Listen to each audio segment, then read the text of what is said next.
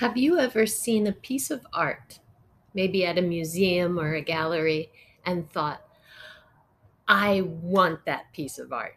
I could live with it. I would put it up in my house and I would love to look at it every day. Or have you ever had the opposite thing happen where you look at a piece of art and you think, oh my goodness, I could never be around that piece of art any longer than I have to? Well, art is subjective. Your opinion, your reaction to it is really the most important thing that matters. Not that we can't learn a little bit about its history or who made it or what was behind the creation of it, but really your opinion matters the most. So today we're going to do something a little different in this video visit, and we're going to play a game of Would You Rather. My name is Elizabeth Gronke. I'm an access educator at the American Folk Art Museum with the Folk Art Reflections program, and this is another video visit. Let's dive into some choices. I'm going to show you two images at the same time and ask you, would you rather have this piece or that piece? Let's dive into the first one. Here's a question for you. Which jar would you rather use at a dinner party? So here are two ceramic vessels from the American Folk Art Museum's collection. Both of them are figurative in different ways. The one on the left is essentially like a bottle with an opening at the top where the hat is for liquid to pour in and pour out. And the vessel on the right is a face jug with the opening at the top. Picture yourself hosting a dinner party and placing one of these vessels on the table to pour drinks from.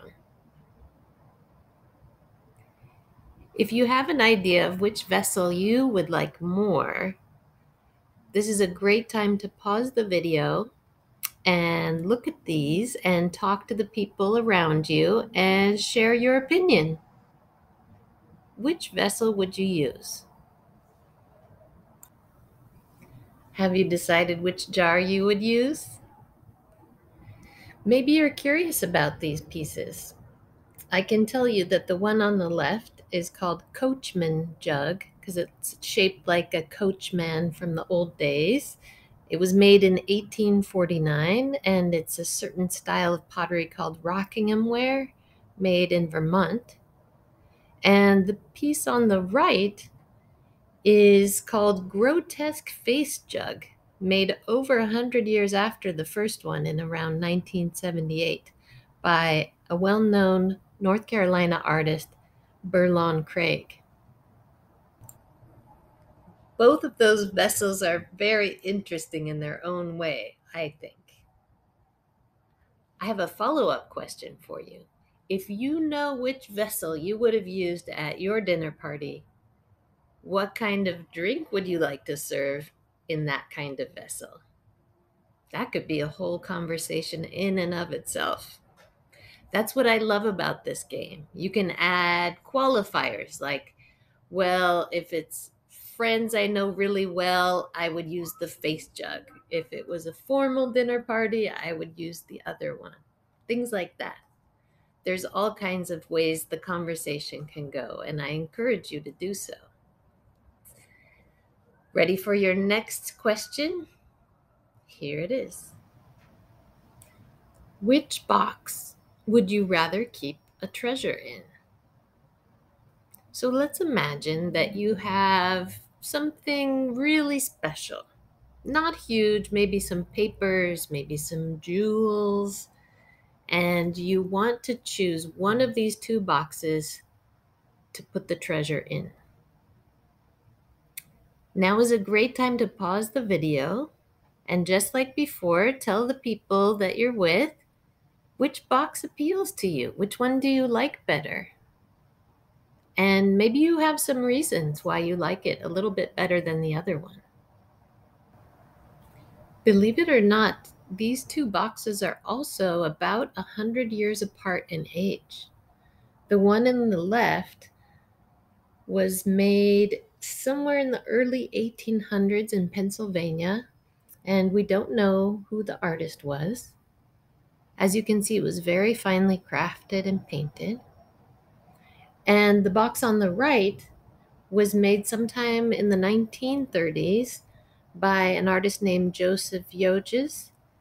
And it's a style of art called tramp art, which involves layering and carving pieces of wood to make those interesting geometric forms.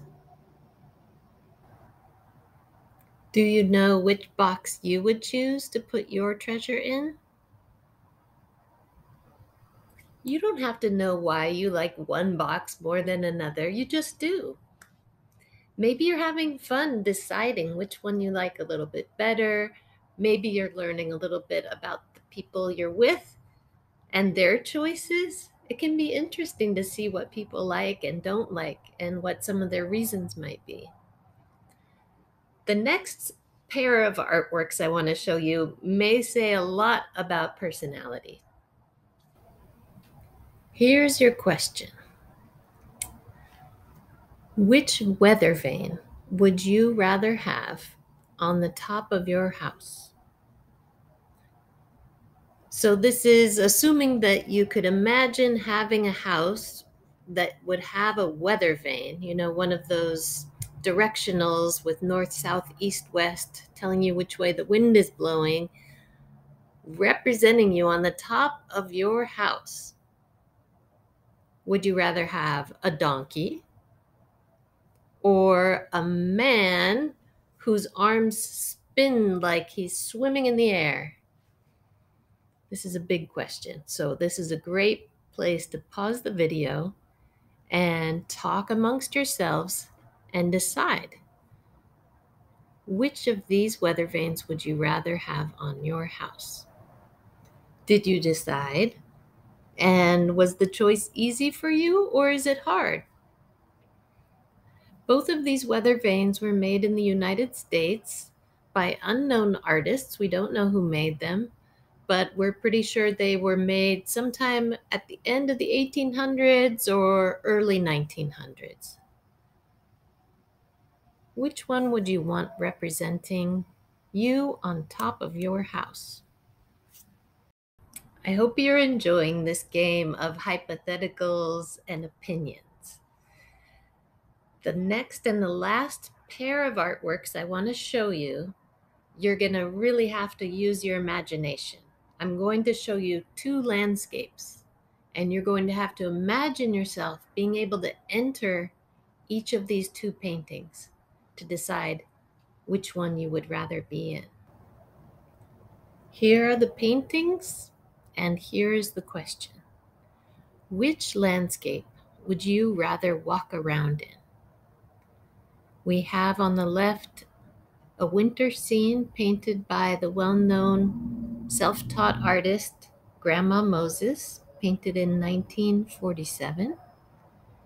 And on the right, we have another well-known self-taught artist, Vesti Davis, painting Coney Island Beach in 1964. So which of these two scenes appeals to you more? Can you imagine being in either one of these?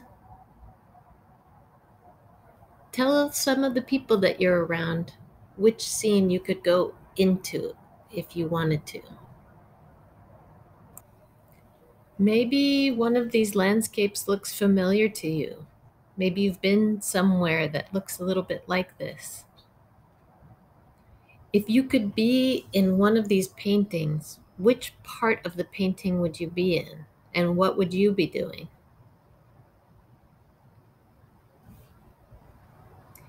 What I love about the game Would You Rather is that it can go so many ways. You can talk about what you imagine doing in those places, or how you would use a piece of pottery if you owned it, or what you would hide inside a treasure box. You can share your ideas, your opinions. I really enjoy it, and I encourage any of you who are watching to try this out with art.